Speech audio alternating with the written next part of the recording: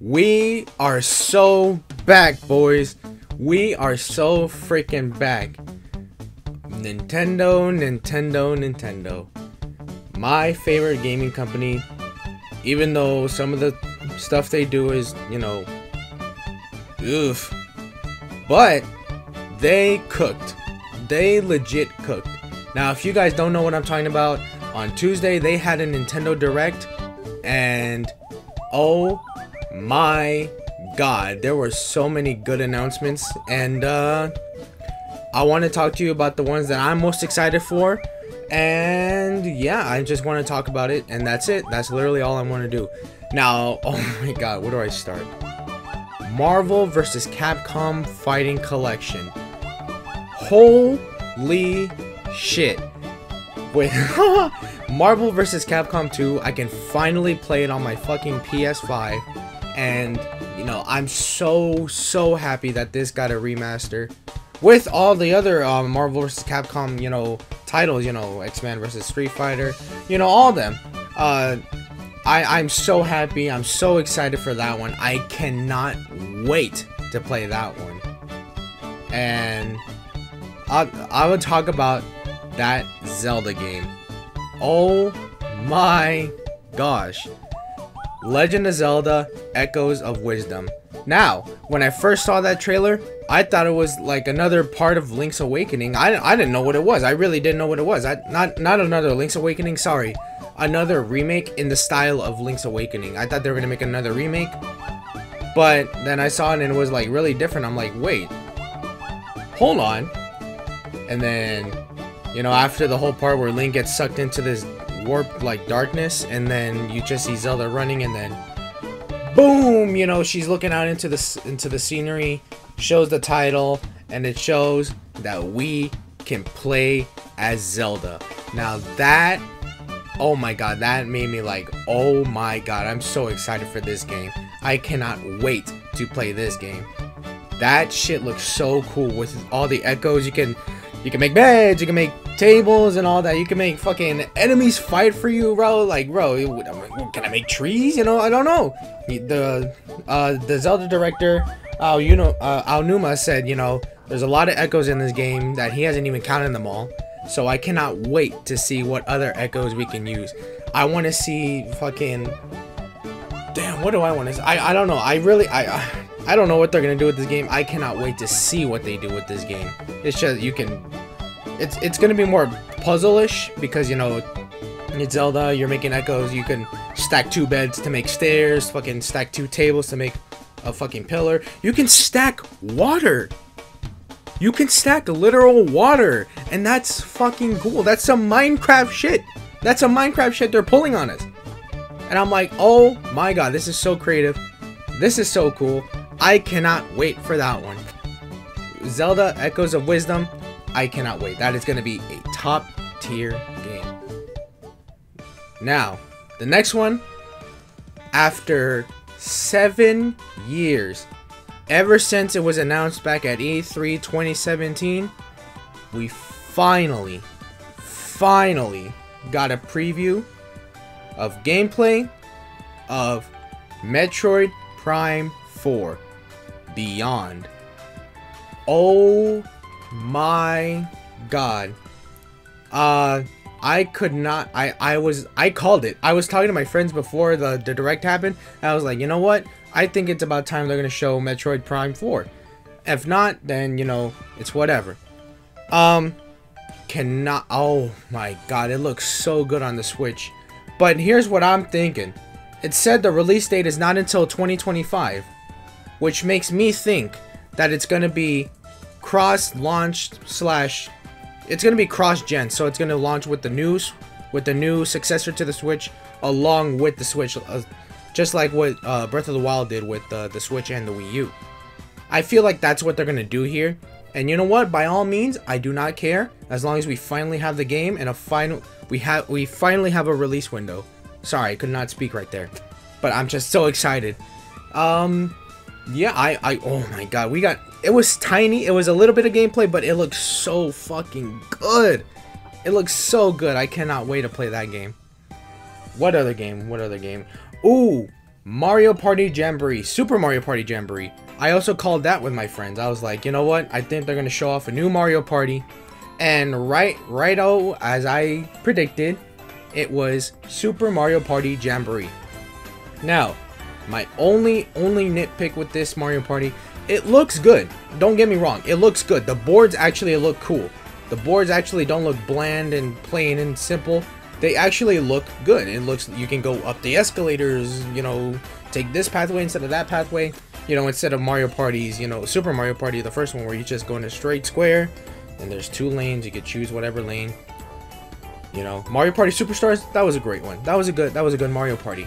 My only nitpick with the Super Mario Party Jamboree is that it's going to be the one Joy-Con, you know, kind of control system, which is fine. I'll get over it, you know.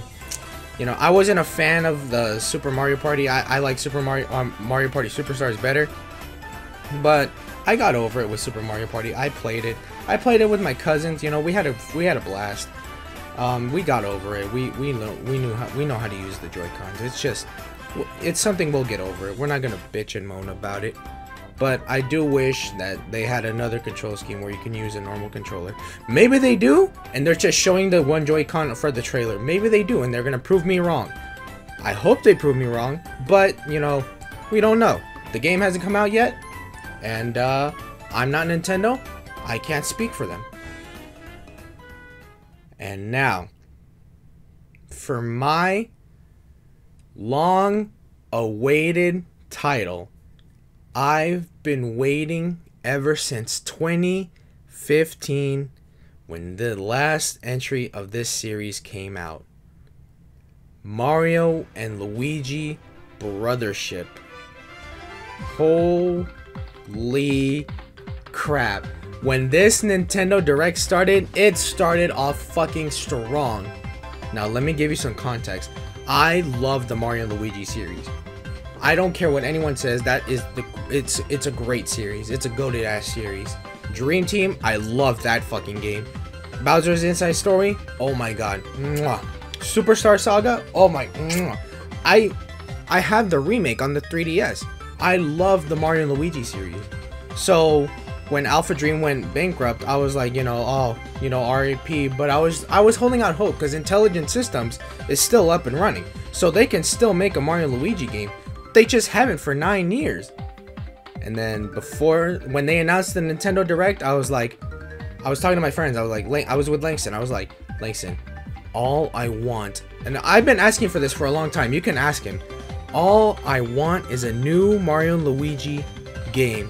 I don't care if it's a remake, if it's Partners in Time remake, you know, I don't care. As long as it's something, you know, Mario and Luigi related on the Switch. And, you know, he was like, well, I hope it comes true, but we gotta see it till tomorrow.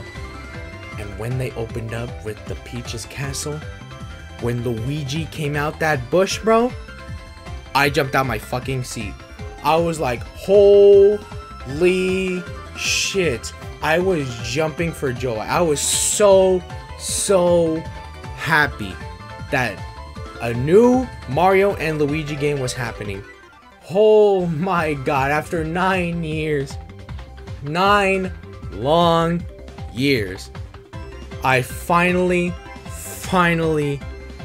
got what I've been wanting on the Switch. And not to mention how fucking good it looks. It looks so good. I love the art style. I love the animations.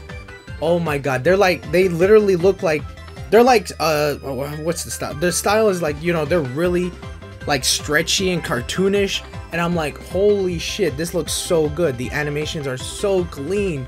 When Mario pulled out the hammer and then Luigi helped him and smacked it, and then, you know, the pa-ching, you know, they look so cartoony and stretchy. It looks so good. It looks so good. The animations are so good. I love that art style.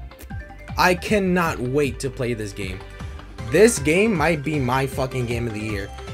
Beating Peach Showtime, Stellar Blade, you know, all the, you know, I love Stellar Blade. I love Princess Peach.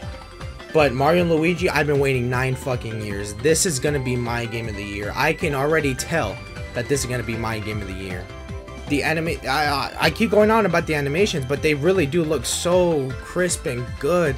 It runs well on the Switch, and it looks so they're so expressive with how they move and how they talk. You know, when Mario was like Luigi in the beginning, oh my god, and Luigi running around with the bees, he looks so good. They look so expressive.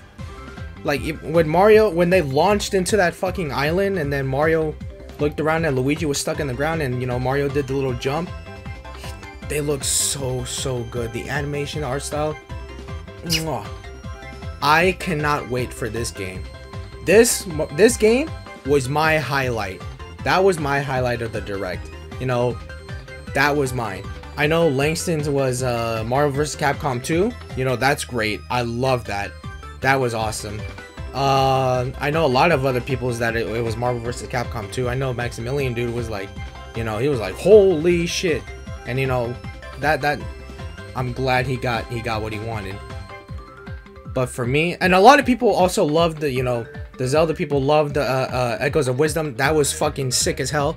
I cannot wait to play that game. A lot of people were everyone was ecstatic that fucking Metroid Prime 4 was finally revealed with gameplay, a little snippet of it. And yeah, with that game, you know, fucking the original developers had to like scratch everything, you know, it stopped development, and then the new developers had to start from scratch. So that was really cool. The new developers, you know, said, we are going to work on this game from scratch and build it back up. And they sure fucking did. But yeah, Mario and Luigi Brothership, that is my highlight of the Direct. That's for me personally. I am so happy after 9 years that I got a new Mario and Luigi game. Now, this is gonna be the end of like the Switch era, you know. They're going out with bang. They're going out with the bang, you know. Fucking Mario and Luigi, Metroid Prime 4, a Zelda game where you can play as Zelda, Marvel vs. Capcom 2, you know. And I hope the Switch successor lets us play Nintendo Switch games, you know, at a better, you know, loading time, you know, so it could actually handle like these powerful games like Tears of the Kingdom, you know, all those. You know what I'm saying? I hope it's real. I hope they let us play Switch games. If it's like the Switch 2, if it is the Switch 2 that everyone's been saying, like I've been calling it the Switch 2, then by all means, as long as it's more powerful than the first Switch, I am all fucking for it. But yeah, with the game announcements this year, they're going out with a bang, bro. I cannot wait to play these games. And then 2025 will be the year where we get to see the successor to the Switch and its release. And I am excited to see what games they put on there. Because if it's anything like the Switch, we all know how good the Switch was. I cannot wait to see what they cook up. But overall, I really enjoyed that Direct. It was a good ass Direct. I saw a lot of JRPGs or normal RPGs that I saw that were interesting and I want to play them. But those were like my main highlights. The first party stuff were my main highlights, or the main topic of this video that I wanted to talk about and say, you know, that I really loved about that Direct. And yeah, I just want to know what you guys thought of the Direct. You know, what was your fucking highlight? You know, what was your main like, whoa, I can't believe this is happening. For me, it was Mario and Luigi Brothership. I cannot express how fucking long I've been waiting. Cannot express how much I want to play this. I cannot fucking wait. But yeah, that's gonna do it for this video. I just wanted to come on here saying, you know, how Nintendo fucking cooked up on that Direct. You know, they really did well. I'm so excited. I really enjoyed that Direct. And yeah, I just want to know what you guys thought about it. And yeah, I'll stop yapping here. And yeah, I'll see you guys in the next video. Peace.